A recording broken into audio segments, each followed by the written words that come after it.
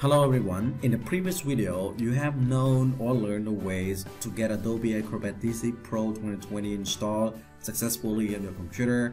Now it's time to explore its advanced features. To get more useful videos like this one, click on the subscribe button and click on the bell icon and choose the word all so that you can get all notifications when my new videos have been uploaded. To utilize these advanced tools of the Adobe Acrobat DC Pro 2020, you need to arrange or place those tools readily on the toolbar panel for the sake of later use when you open other PDF files. Now, if you don't know what toolbar panel is, this is the toolbar panel. It's an area or the place where you can see the quick tools so that you can quickly access those tools, and it allows you to quickly hide the tools that you don't want and add the tools that you want to use or need to use frequently. Okay, so there are two things that I'm going to show in this video. First, I'm going to show how to hide the tools that you don't want from the toolbar panel, and the second one is to add the tools that you want to see so that you can quickly access those tools. Well, first of all, you have to do right-click on anywhere that is available over here on the toolbar panel. And after that, you have to click on here each tool so that you can see which tool you want and which tool you don't want.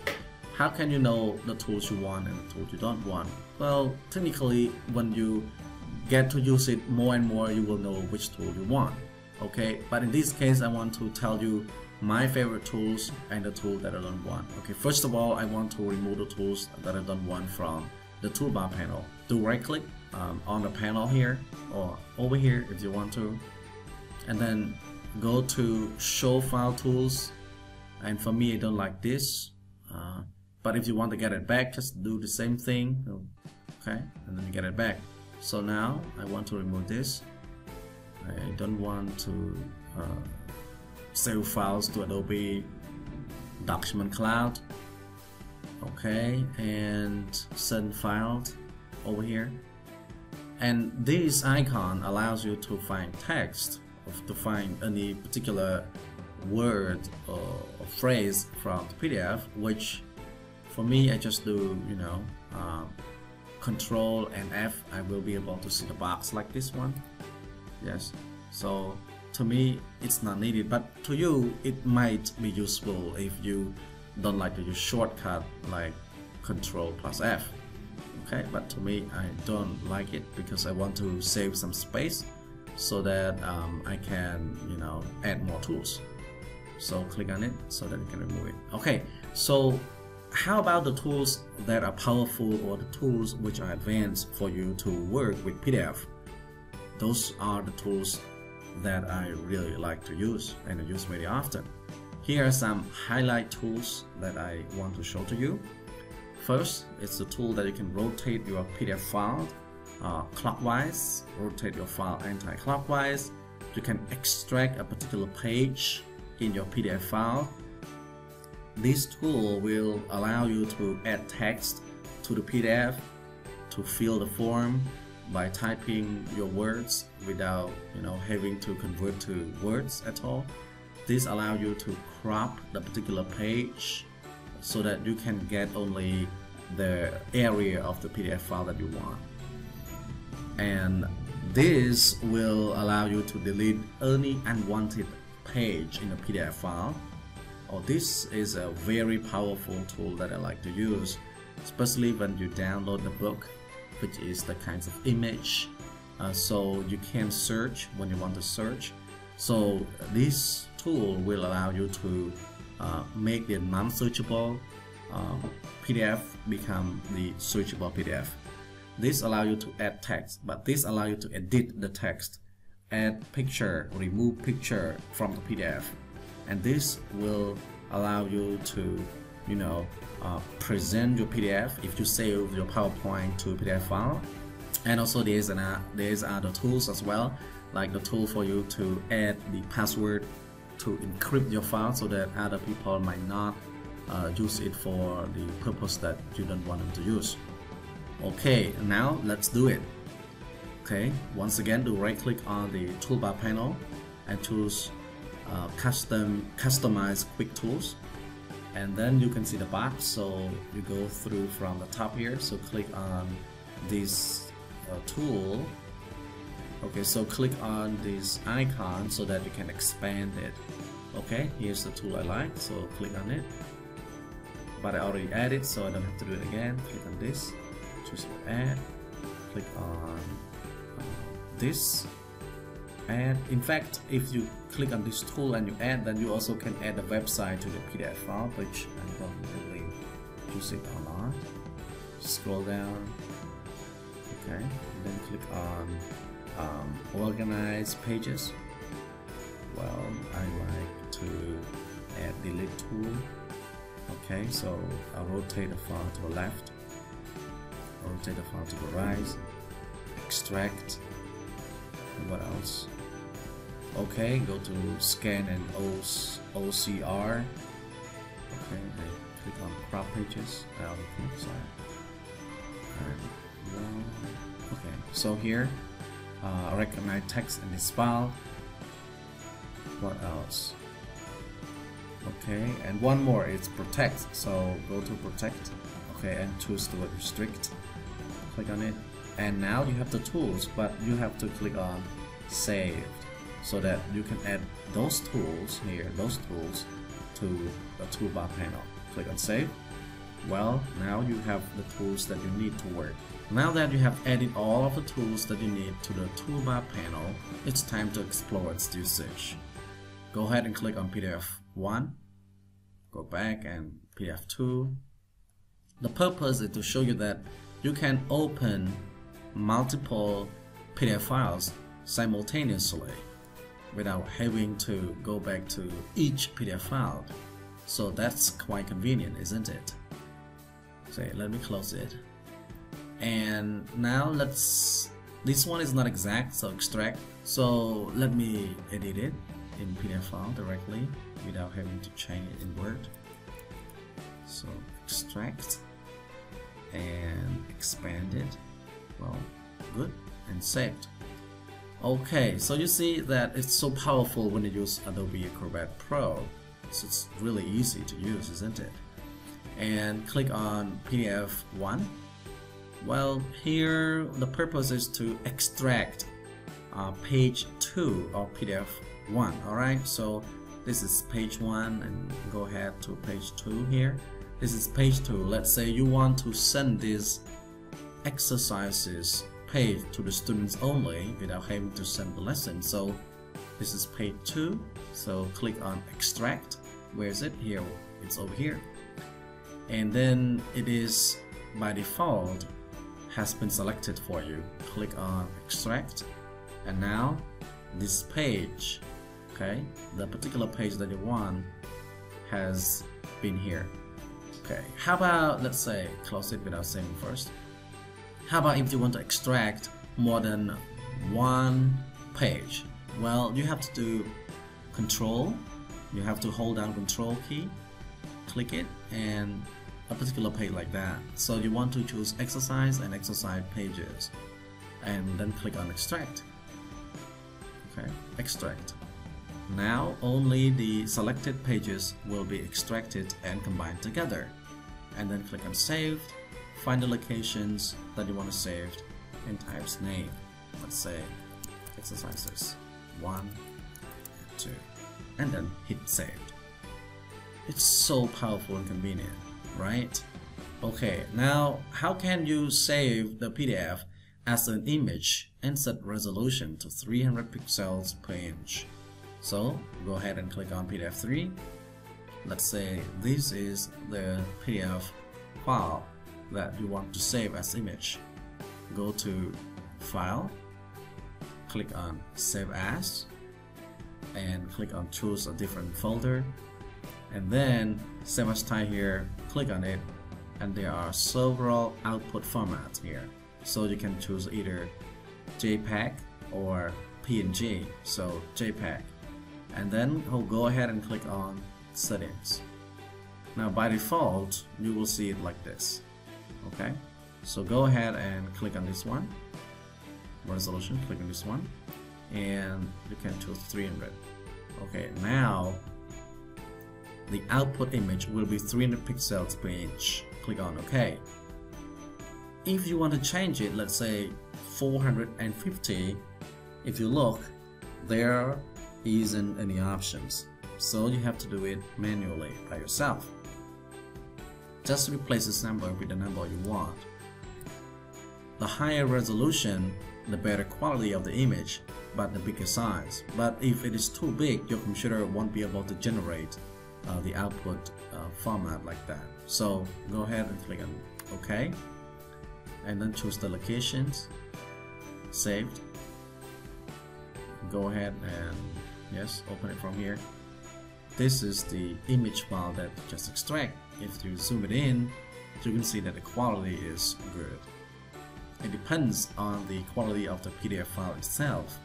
If this is not so clear, the output cannot be clearer than the original file. Go ahead and close it. Next, go to PDF 4. You can fill in the information. Click on it, and here, let's say you need to add more information to the PDF file. So click on this one, add text, and then click somewhere here, and then you type, let's say marital status, married. Yeah, because I'm married. And if you want to change the color, just simply select or Control A, and let's say to red and bold. Okay, so you do all the way there, the same thing. Just do it. Okay, saved. Done. Close it. Now close this one. Close this one. Close this button. Go to PDF 5. This one you can rotate it to the correct position. Click on it. Now you can see that it's upside down, isn't it? So you have to here click on this button to rotate clockwise, rotate anti-clockwise. So okay, and you rotate until it's correct. Okay, and then click on saved. Your file now has been, corrected in terms of its positions. Go to PDF 6. Well, sometimes, especially if you are a researcher and you want to search for some specific information, then you can go over here and click on search. But for me, I know how to get access to the shortcut, so Control F. And then let's say I want to find the word grammar. Well, the PDF itself says that it can't be searched. So I want to make it searchable. How can I do that? It's possible in Adobe Acrobat DC Pro 2020. Click on this icon, this tool, and then click on recognize text. Well, because there's one page, it takes a very little time, but if it is a book, then it takes some time. Go ahead and click on saved.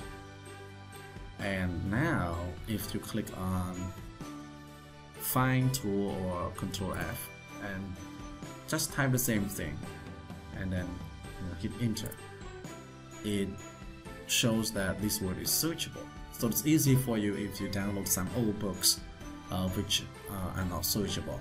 It's quite powerful. Okay, go ahead and click on this one, PDF file 7. Oops, sorry, there's a mistake, I think. So let's open from here. Okay, let's say this is the PDF file, which there are some spaces that I don't want all the page like that. So how can I do? How can you do it? Well, so click on this crop button, and then you select it, the area that you want. So the area inside a rectangular shape will be the area that you keep. So double click on it, and then you want to crop all the pages in that particular PDF. If yes, click on all. Okay, if just one page, click on OK. From page 1 to page 1. In total, there are 17 pages. Now, if you do that, then you see there's only one page that you crop. So I want to crop all the pages because it has the same format. So click on it, select it, double click, choose all, okay, and now all the pages are cropped properly, easily. Alright, so saved, okay, and close it. Go to PDF 8, and this one you will have to delete page 2. Okay, this is the book by Jeremy Hammer. The title of the book is The Practice of English Language Teaching. And then there's one page, maybe someone accidentally or purposefully added it to the page. I did it because I want to show it to you. Then this page is not related and you don't want it there, so you delete it. Simply stay on the current page that you want to delete, click on delete, and then choose OK. But if you want to delete, from what page to what page, then you can set it from here. Click on OK. Yes, and this page now has been deleted. Cool, isn't it? Nope. Okay.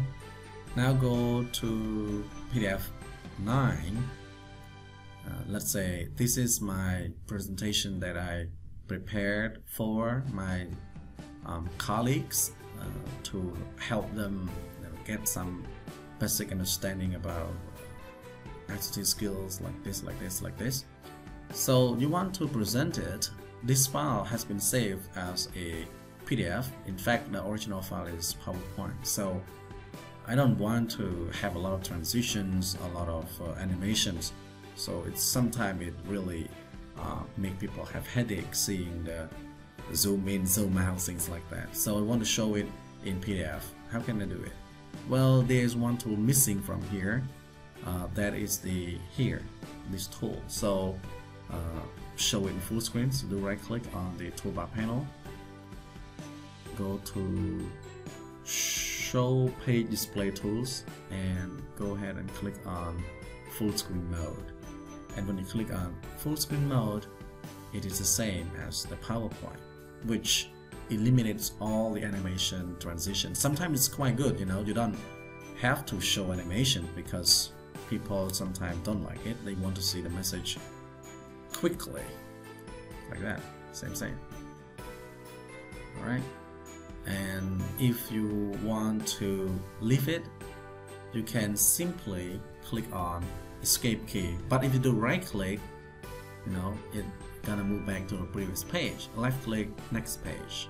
So yeah, escape key so that it can get back to the normal state. And go to PDF 10, click on it.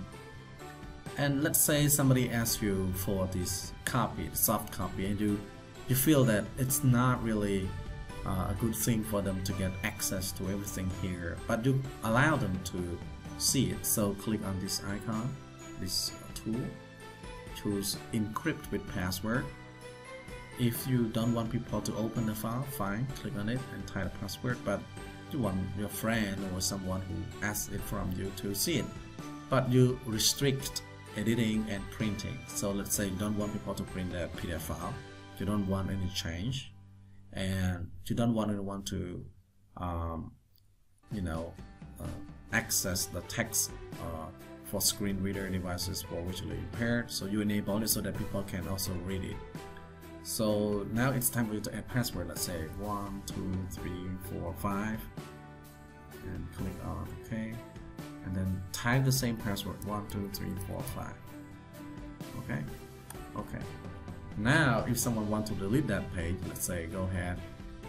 So are you sure you want to delete the page? Let's say I save it first, and you see, okay, let's say add. Okay, you see, each time when you want to make any editing to the existing file, it won't allow because it's been encrypted with password. So that's really cool. Close it, and now let's go to PDF 11. Oh, I haven't done that, so let's go ahead and do it manually. Let's say this is the file, so if you do right click on it and choose document properties, you can see that it is, let's see, where is it? Okay, here, the file size, it's 14.64 megabytes. So that's not too big, but you can make it even smaller so that it's easier to send. So go ahead and click on File menu here, and then choose the word Reduce File Size, find Locations. Don't save it in the same folder, it will replace the old file. So okay, so new, okay. Go to Desktop, click on Saved. It takes some time to reduce the file size. Well, if the file size is smaller, it doesn't affect so much the quality. It does a little bit, okay, so that it can become smaller. So let's go ahead and find it. Here is the PDF 11 reduce size, and now do right click and go ahead and click on document properties, and now you can see that it's been reduced to almost 90%, so 1.42 megabyte compared to the first one. It's 14 megabytes, so it's so easy to use. And these are some tools that I prefer to use. Hopefully you find this video useful and you also can do it. See you in the next video. Goodbye.